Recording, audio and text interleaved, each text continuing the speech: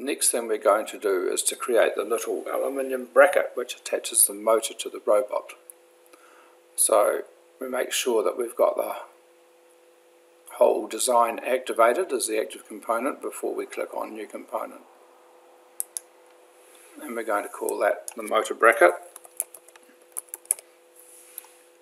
So click OK on that. And then we're going to choose a surface to draw on. And what I'm going to do is draw on this surface. So we go select the surface, go New Sketch, click on that, that's the surface we're sketching on. And then we're going to get this 2-point rectangle. We'll create a rectangle like that, and we'll create a rectangle like that. And we'll just zoom in there a bit. And we'll get the trim tool, and we'll trim out these bits here. And then we will get the dimension tool, and dimension from there to there, make that to be 25 millimeters, and from there to there, make that 10. This thickness here is 1.6, and this thickness here is also 1.6. Okay, so that's now finished.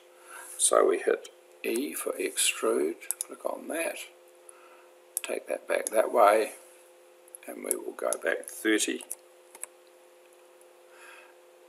And once again we're creating a new body inside of our bracket component. So there we go.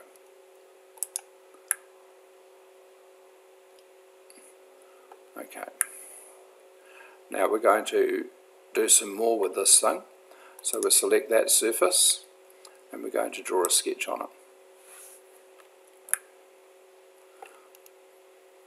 And we're going to put circles on there.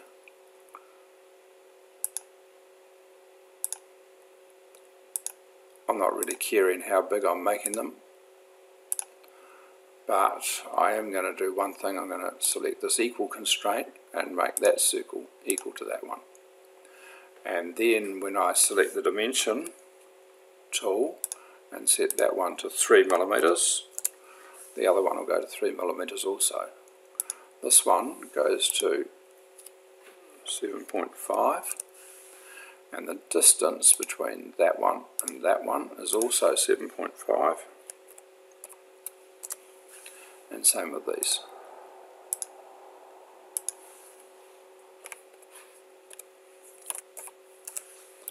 And the height of these 3 circles from the bottom of the bracket is 10 millimeters.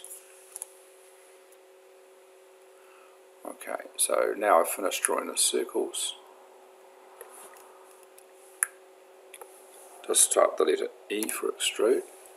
Now we're going to extrude that circle, and that circle, and that circle. And we're going to push them back that way. And the distance we're going to go back is 1.6.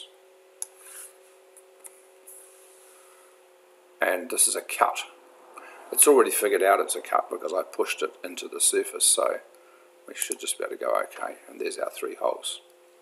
Okay, now we're going to go on this surface and do another sketch and draw 2 more circles. One there and one there. And again, with the equal constraint, we'll make that circle equal in size to that circle, and then we only need to hit D and dimension one of those. So that's going to be 3.5, and then we want to have the distance from that circle from the edge. We'll also set that to 3.5, and the distance of this circle from this edge is also set to 3.5, and the distance of this circle from this edge is set to 5, and similarly this one from that edge also 5. So those circles are now finished. So type E for extrude, that one and that one, push back, distance of minus 1.6, there. Okay, now still not finished. We're going to do a thing called a fillet, and we're going to fillet that edge and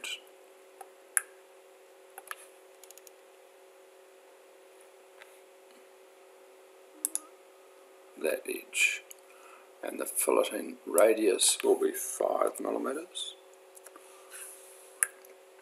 and so that's just nicely rounded off the corners, and there is our bracket finished. So once again we can go back and activate the whole design.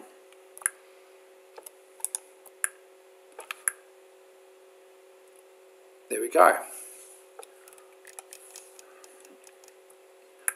Now this time we actually want to move that bracket along and lock it in place. So we're going to make a thing called a joint. Okay, go assemble, J for joint. Now the thing that we're going to move, first of all you select the one you're going to move, and I'm going to put a joint origin at that point there. So I've picked a joint origin on that one, and then I've picked a joint origin on this one too next, there. So it lines the two joint origins up. That's not actually where I want it. I actually want this thing to go back a further 30 mils there. So here I change this to minus 30 in the x-axis direction. Minus 30. And I'm creating a rigid joint. So when I click OK, that's now fixed in position. Now that I've made one of those brackets, I actually want two of them. So I'm going to right click it, and if I go up to the top, oh no, it's still here, move copy.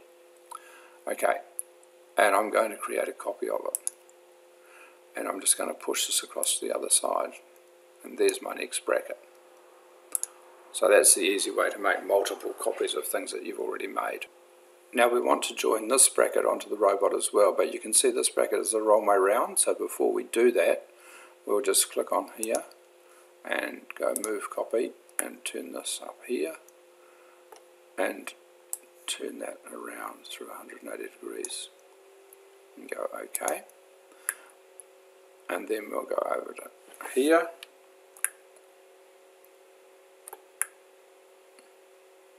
and we'll go joint, capture that position, otherwise it's going to move it, select a joint origin there and a joint origin there, and then move this back by 30. So this should be minus 30. Okay. Now before we go any further, you can see there's these two little clamp signs which say that these two brackets have been properly clamped in position. But we haven't actually done this with that and that. However, these ones were actually built in their correct positions. So what we can do now with this is go assemble, and we can create an as-built joint. And to join these into their proper places, you just select that one and that one, and it's now clamped in place. So we just go OK to that, and another as-built joint, and select that one and OK. So there's now a couple of joints there and a couple of joints with the brackets. Okay, that's enough for this movie. So in the next movie we'll start building the tilting slide, which can dispense the pizzas to one side of the robot or the other.